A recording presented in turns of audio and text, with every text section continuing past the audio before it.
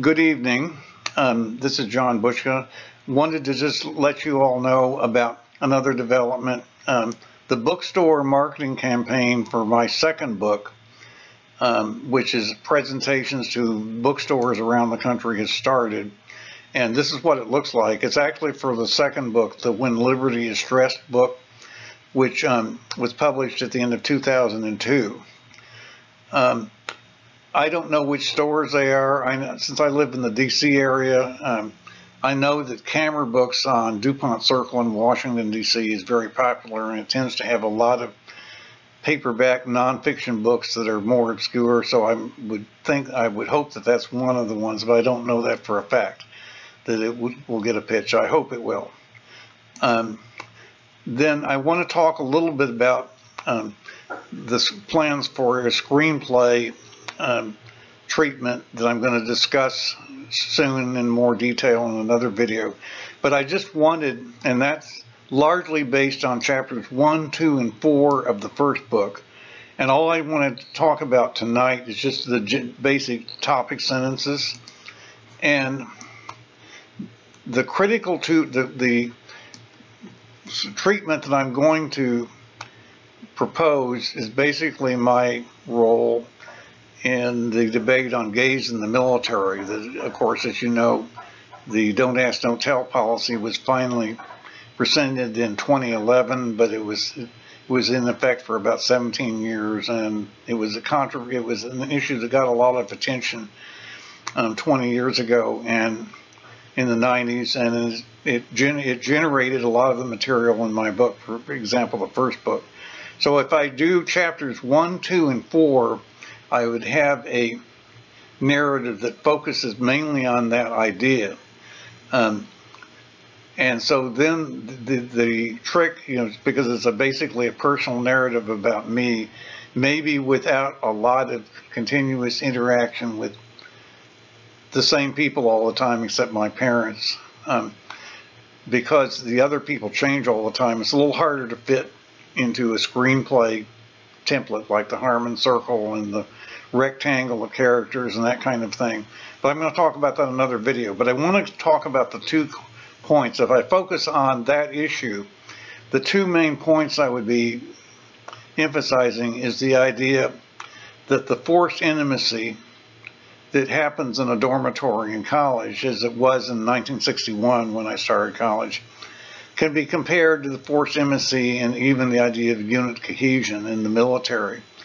That's somewhat relevant today in school systems and with sports, and in a way that issue is sort of showing up kind of distantly with the gender ideology debate and what's being taught in public schools today, which is very controversial. There is some commonality between the 2 subjects. The other point was that for men particularly, and biological men, when I was growing up, it was assumed that your ability to participate in the common defense and to be able to participate in protecting women and children was something that could be required of you. When we had a draft, people still have to register for the draft for selective service. There's debate over whether women should be required to register. Trans people have to register according to birth sex. So anyway, that still is a topic of interest to me because of the moral implications and the fact that we used to have deferments and that we used to have situations where people, if they weren't doing well in school to get a deferment, their lives could be at risk, or they might be sent into combat. That was a real issue. Then the issues that would not be as prevalent in those chapters, but are sort of behind the scenes and might be told in flashbacks, which I'll get into in another video, would be particularly the idea of the fundamental right to privacy, and that was somewhat eroded by Alito's opinion overturning Roe versus Wade last spring. But that may have an effect on other laws like sodomy laws and contraception. There was a law passed recently to protect gay marriage somewhat. But yeah, you might have to protect these with federal laws or with a another, or theoretically with another constitutional amendment, which is the Bill of Rights II idea, which is actually talked about in the second book, not the first book. But that's sort of ancillary, because I do talk about it at the end of the first book in chapter 6, but it's not in the narrative chapters of the first book. And then the idea of the free speech, that the freedom of reach that you get on the internet with your speech, your moral claim to being able to keep it can depend on how much direct accountability you have for others, the whole skin of the game idea. That's something that we don't talk about very much, and that's something that would be subsumed by the first book, but if we did a treatment of the second book, which would be different, I'll talk about that in just a minute, that would definitely come up as a very important topic. This idea that I call the mousetrap, it's not really Agatha Christie's play, but that's what I call it. There's even a little photo of one here.